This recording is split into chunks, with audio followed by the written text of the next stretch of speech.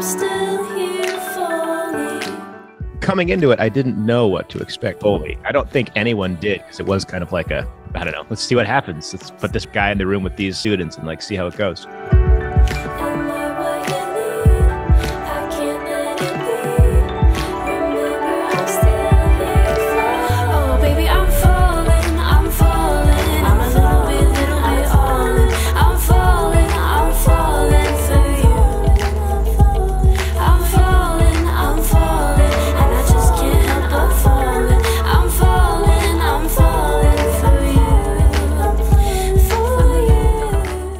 I think with those kids, I wasn't like trying to be Professor Jens Kuross. I mean, I've thought of it as a collaboration, but I was kind of dealing with them as if they were more professional than they actually were. And I thought you really nailed that balance between educator and collaborator. And I don't think you spent too much time trying to educate. And I think they learned a lot more that way, almost as if they were your intern.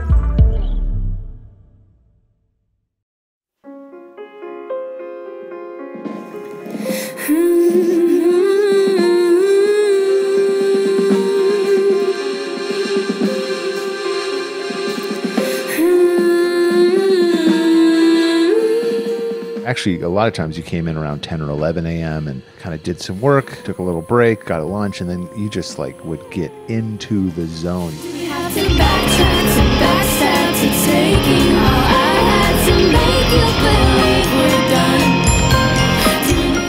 You hung out till at least 1 a.m. every night. And I told my students too, like, be prepared to hang. And it definitely reminded me more of what professional experiences are.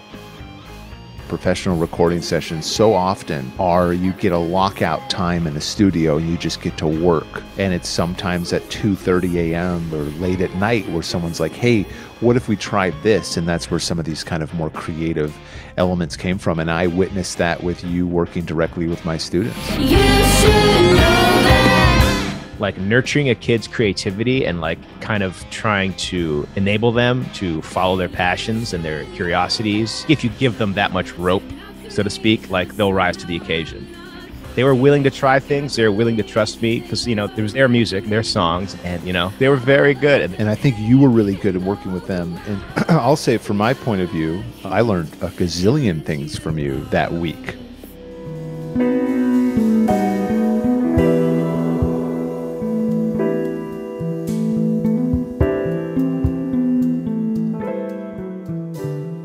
The only thing that can be consistent is your work effort. And the more that you problem solve, the better you get at it. But I specifically asked each one of these students, like, don't pick your precious song for this residency. Pick something that you don't necessarily know which direction to take it, and realize the medium of recorded and produced music presents so many more options than just simply capturing a great performance.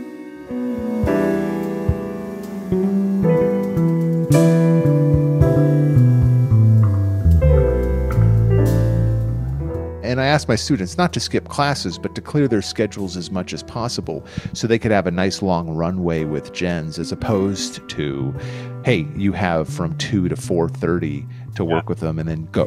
It's much more like, hey, you need to just sit in a room with a great artist who's been doing this longer than you and is better at this than you in order to soak up every little micro decision and creative thought process.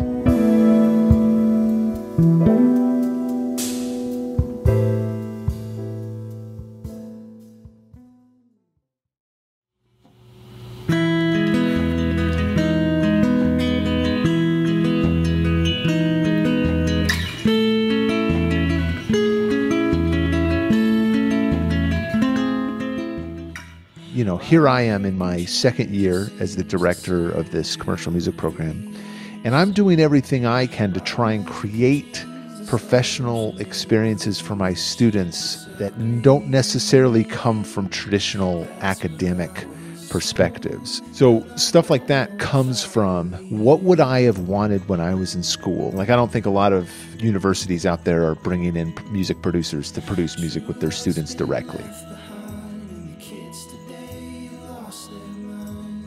And I am very much a proponent of the idea that limitations are kind of prerequisite for creativity.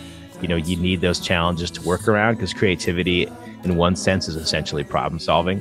So if you have infinite choices, you don't really have a problem. And if you don't have a problem, then you don't have to be creative.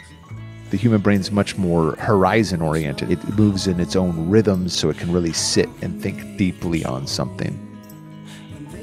In the context of this program, I suppose the goal would be to like empower these kids to a point where, as the landscape, as the market, as their own ideas of themselves change, they are still capable of holding on to whatever the initial motivation was and adapting to the lives they find themselves in.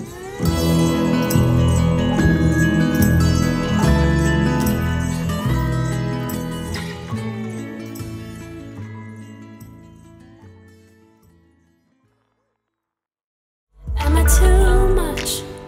Am I the I really enjoyed getting to know them. They were all interesting, thoughtful, just lovely, pleasant people to work with. And so getting to know them was great. Getting in the studio with them was also great, because they were totally professional. The whole experience was in one way very taxing, because it was like late nights all week. You know, it's hard like sitting there for 7 and 8 hours at a time and trying to stay creative and trying to stay productive for a week straight. So that was very hard, but it was very rewarding. And I thought hopefully it's beneficial to those students as it was for me, you know. Oh, baby, I'm falling, I'm falling.